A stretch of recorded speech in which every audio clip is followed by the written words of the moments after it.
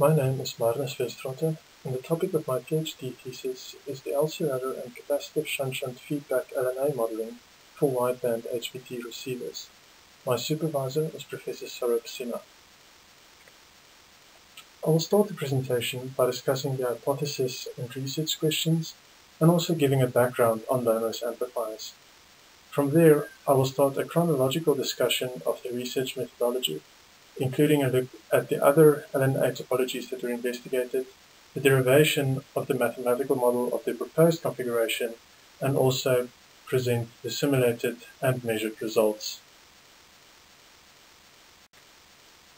In this thesis, it was hypothesized that if a fourth-order LC-Leer filter realizes arbitrary wide input matching, and the Sjunt-Sjunt capacitive feedback common emitter amplifier can be modeled as an equivalent series RC circuit, then a combination of these two circuits can be used as a wideband LNA, overcoming selected shortcomings of current LNAs in literature. This was formulated as the research question: how can it be shown that this configuration realizes wideband low noise operation and overcomes selected shortcomings? This question was broken down into 4 sub-questions, the first being: how can a mathematical model be derived to prove that the above is attained? The second to fourth questions relate to the LC-Leer and inductively immediately generated LNA configuration, and they are: how can the lower corner frequency pole be removed, which is inherent in that topology? How can the inductor count be reduced? And finally, how can the collector current and lower corner frequency values be decoupled? The research methodology that was used in this work is shown in the block diagram on the right of the slide. This slide shows the justification for the research, or more specifically, where this work fits into the existing body of knowledge. It can be seen from the results that the proposed configuration achieves a very low noise figure, even though the design was done for a bandwidth much larger than those of the other LNAs that are shown in this table. Typical gain and input return loss results were also obtained, and the power consumption of the LNA falls well within the average range of the LNAs in literature. The only area in which this topology does not excel is the linearity of the LNA, although it should be noted that the measured 1 dB compression point was minus 22 dBm, and thus the IIP3 should theoretically be around minus 12 dBm, which is at least comparable to the other LNA configurations. This does, however, point out that this configuration is particularly suited for applications where a very low noise figure over a very wide bandwidth is required, but the linearity of the amplifier is only a secondary concern. It also indicates an important area for future research. In any wireless receiver, the first subsystem is usually a low noise amplifier. This amplifier is used to amplify the small signals received from the antenna while adding as little as possible noise, so these signals can be processed by the subsequent systems of the receiver. The hexagon in the bottom right of this slide shows the important performance characteristics for LNAs. The gain and the noise figure of the LNA are the two obvious ones, but the frequency band and also the input return loss attained over this band of operation are also important. The linearity comes into play when larger signals are amplified and there is intermodulation at different frequencies.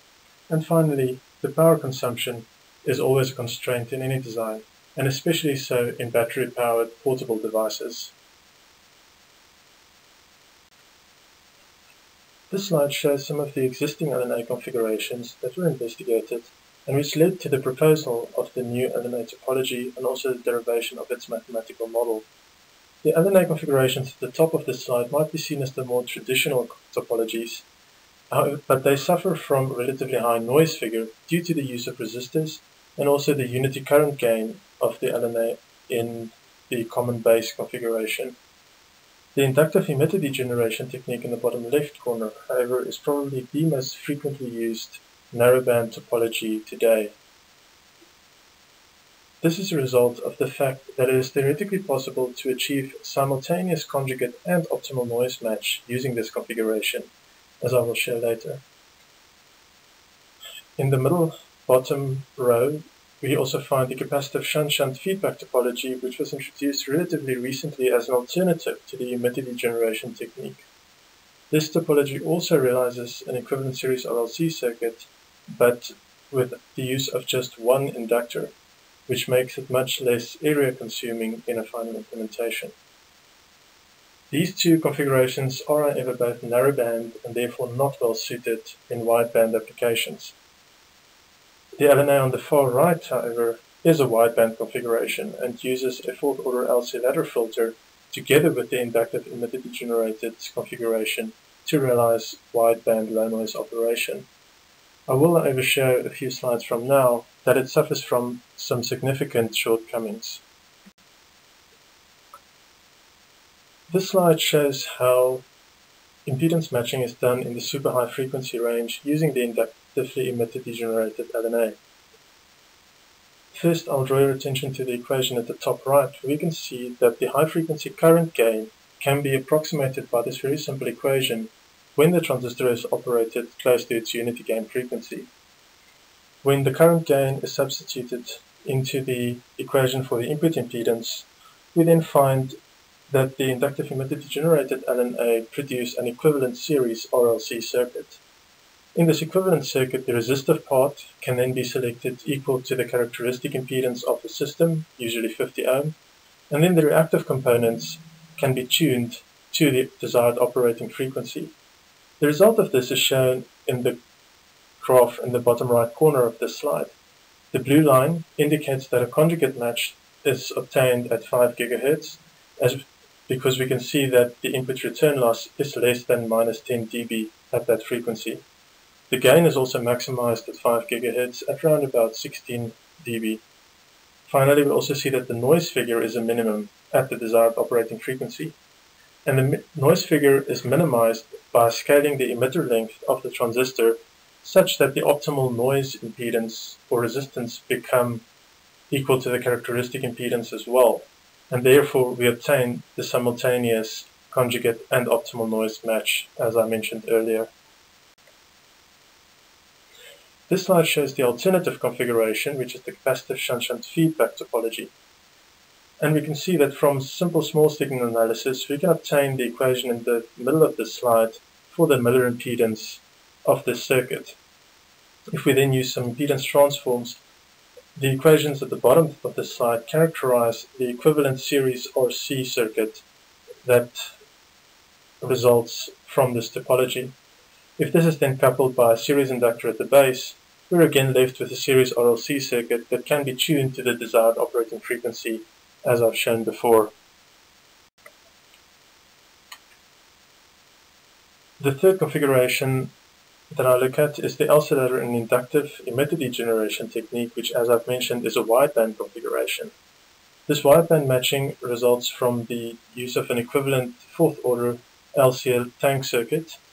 And using the design equations in the bottom left of this slide, it's been shown that it is theoretically possible to obtain an arbitrary wide matched input bandwidth using this circuit. Then, since the circuit uses a series RLC circuit, one can, of course, substitute that part of the circuit with the inductively emitted degenerated topology and thereby obtain a complete wideband LNA. However, this slide shows the shortcomings of this configuration. First of all, it requires 4 inductors to obtain the desired frequency response. Secondly, there is inherently a pole introduced at the lower corner frequency when using this topology.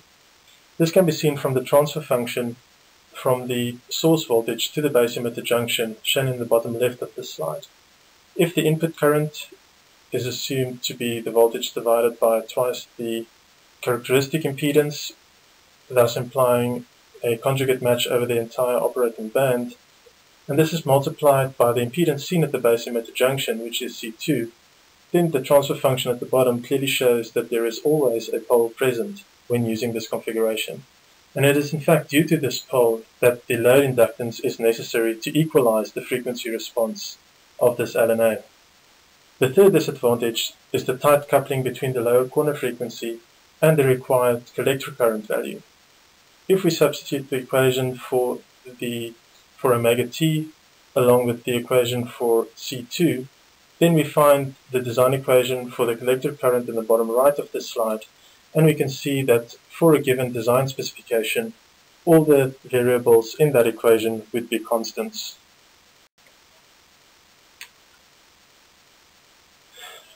It is in an attempt to overcome these shortcomings that the LC-Leer and capacitive shunt-shunt feedback configuration was then proposed, as shown in this slide. The rest of the presentation will also center around the mathematical modeling of this configuration, and I will point out how it overcomes the shortcomings that I've mentioned in the previous slide.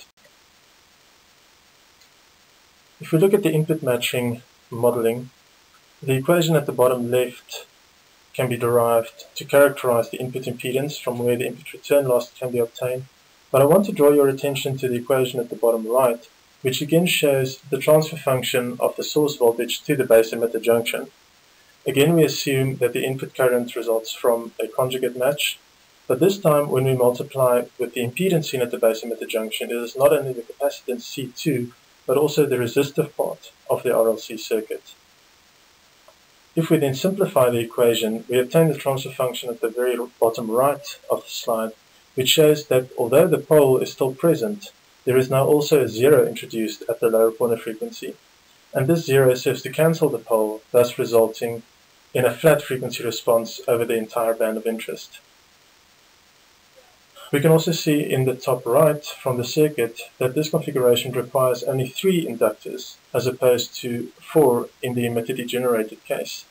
And in fact, the inductor L3, which is the load inductor of the second stage, is only required because the transistors are operated close to their unity gain frequency, and therefore the inductor was necessary to provide peaking where the gain roll-off starts to take effect. But if the transistors were operated at lower frequencies, the inductor count could be reduced to as little as 2 inductors. The gain derivation was done in 3 parts, the first being that of the input matching network, which is simply the transfer function from the source voltage to the base emitter junction. The source voltage was moved in series with the other impedances by using a Norton and then Thevenin transform, and then the transfer function was derived as a simple voltage divider. The first stage gain consists of the transconductance gain of the transistor reduced by the large feedback capacitance, and this is multiplied by the load impedance of the first amplifier stage. The second stage gain, of course, is simply the transconductance gain multiplied with the impedance of the load inductor. From the equations presented thus far, we can now derive some design equations for LNAs using this topology. The design would start with the selection of the reactive components, which is done using the simple design equations at the top of the slide, using the specified upper and lower corner frequencies. From the equation for C2, we can then derive a design equation for CF, provided we select a gain for the first amplifier stage. From the equation for RS, we can obtain a design equation for IC, and then we can obtain a design equation for the load resistance using the selected voltage gain. It should be noted that the part in brackets in the IC equation would in most cases tend to 1. However, it is possible to increase the collector current to improve the noise performance, as I will show momentarily, and in such cases it might be necessary to increase the load capacitance in order to maintain proper matching, and therefore the bracket should be maintained in this equation. It's also noted that a method for electronic design automation using these design equations has been proposed. This slide shows a comparison between the results generated with the mathematical model and those resulting from simulations using the hit kits provided by IBM for the 8HP by CMOS process. And as you can see in this plot, the mathematical results and simulations coincide very nicely, showing the accuracy of the mathematical model. We now come to the derivation of the noise figure. This circuit shows the first stage of the LNA, and it's the equivalent circuit including all the relevant noise sources. However, using this circuit to derive a noise figure equation would be unnecessarily complex, and therefore certain transformations were applied in order to simplify the derivation. In this slide we can see that the source resistance voltage noise and also the noise from inductor L1 have been moved in series with the other impedances and input of the amplifier through a Norton and then Thevenin transformation. The equations for this are shown in the bottom left of this slide. The transistor has also been replaced by an equivalent noise-free voltage amplifier and the equivalent common emitter voltage and current noise sources. The current noise source, however, has been increased by the feedback capacitance, which is taken into account with the additional term shown in the bottom right hand of this slide. After these transformations, the contribution of each noise source over the base emitter junction was substituted into the equation for the noise factor shown at the top of this slide. After collecting terms, the definition of the noise factor of this configuration was then determined to be the equation shown at the bottom. And while this equation might look daunting at first glance, it's interesting to note that each noise source occurs only once in the equation and then as a separate term with a unique coefficient. This is convenient because it means that each noise contribution can be plotted separately, and thereby the dominant noise contributor in this circuit can be identified.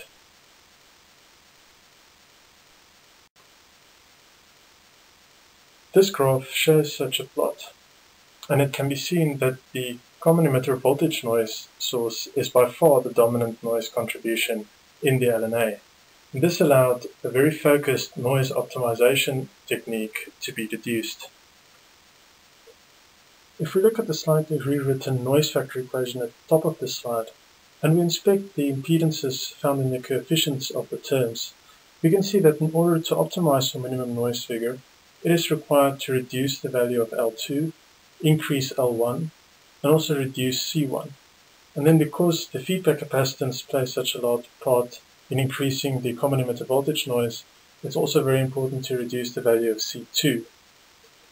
Also, because the common emitter voltage noise is the dominant contributor, we can minimize that term in itself, which entails increasing the collector current as far as possible to increase the transconductance gain, and also minimizing the base series resistance by using the largest available emitter length for the transistor.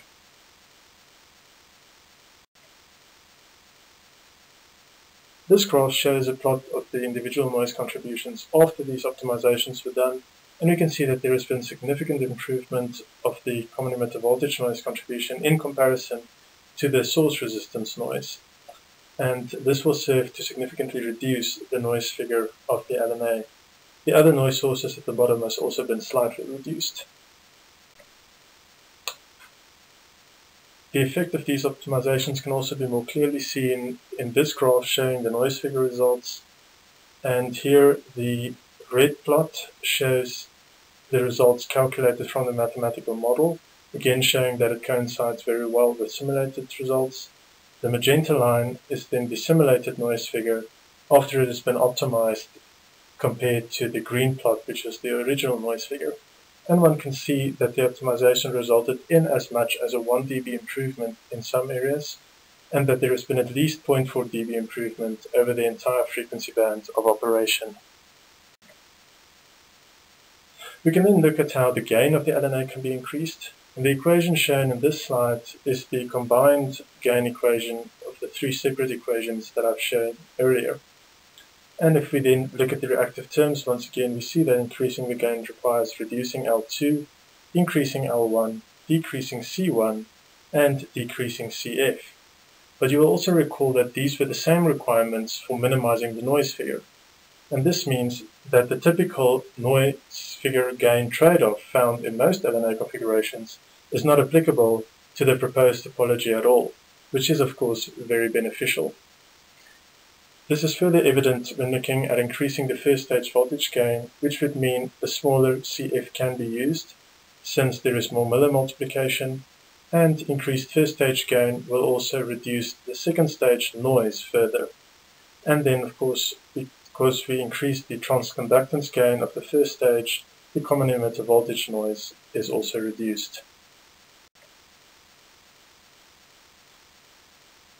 Furthermore, an approximation for the linearity of the LNA was also derived. This was done with the equation shown on this slide for the IIP3 of the LNA. The noise figure versus bandwidth trade-off was also characterized. This was done by using the noise factor equation simplified to include only the dominant common emitter voltage noise term, and then substituting the equation for CF into the noise factor equation. If we then solve for the lower corner frequency and we substitute the values of Fmax and the upper corner frequency, we obtain a mathematical definition for the relationship that exists between the maximum noise factor and the bandwidth of the LNA. Finally, because the lower corner frequency is determined by the feedback capacitance and the minimum feedback capacitance is the intrinsic basic collector parasitic capacitance, this places a maximum value on the lower corner frequency that can be designed for. This slide shows the layout of the LNA that was submitted for fabrication in the IBM 7WL process for operation over the 3 to 14 GHz frequency band. It can be seen from the layout on the left-hand side that the inductors indeed make up the largest part of the chip real estate that was used for the LNA, and this emphasizes the need to reduce the inductor count as far as possible. In the bottom right, I show a die photo of the fabricated LNA. This slide also shows a die photo of the entire multi-project chip, with the area where the LNAs have been placed highlighted by the black rectangle. Unfortunately, on-wafer measurement equipment was not available, and therefore the dies had to be packaged in QFN packages and mounted on a PCB for measurement. This, however, introduced significant parasitics into the measurement path, which caused signal degradation and also introduced much uncertainty into the measured results.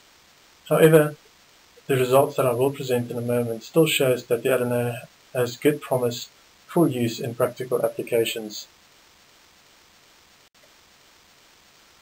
This slide shows the calibration part that was included on the chip, which was used to identify the effect of the parasitics introduced into the measurement path. And one can see that there is significant attenuation above 3 GHz, and also that there is quite a number of resonant peaks that have been introduced into the circuit. It was therefore expected that the measured gain would show similar degradation and also resonance peaks as found in the calibration path. And therefore, in an attempt to de-embed the measured results, the calibration path was subtracted from the original measured results, as shown here in the plot on the left, where the red graph shows the de-embedded gain measurement. However, because the resonant peaks on two separate measurement paths would not cancel each other exactly, it was warranted to use a moving average smoothing function in order to obtain a better idea of what this measurement might have looked like had on-wafer measurements been practical. And this is shown in the red plot in the graph on the right.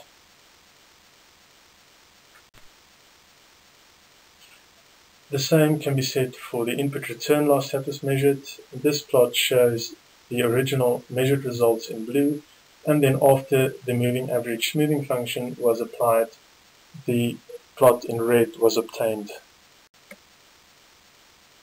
This slide compares the measured smoothed results to the predicted results from the circuit simulations, and one can see that the input return loss measured results actually track the simulated results very well. In the case of the gain, although the shape of the graph is practically similar to that of the simulated results, the gain is 9 dB less than what was predicted.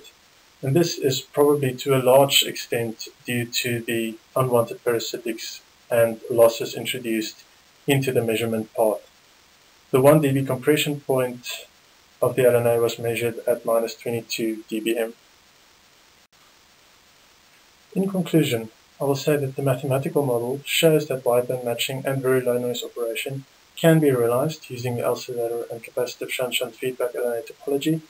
The pole at the lower corner frequency present in the inductively emitted degenerated version of the circuit is cancelled by 0 in this case. Since there is no emitter inductor, only 2 to 3 inductors are required to realize this operation, and more freedom is available in selection of the collector current because the matching is realized using the Miller capacitance, which can be set independently of the collector current. This work produced 5 peer-reviewed conference papers, as shown on this slide,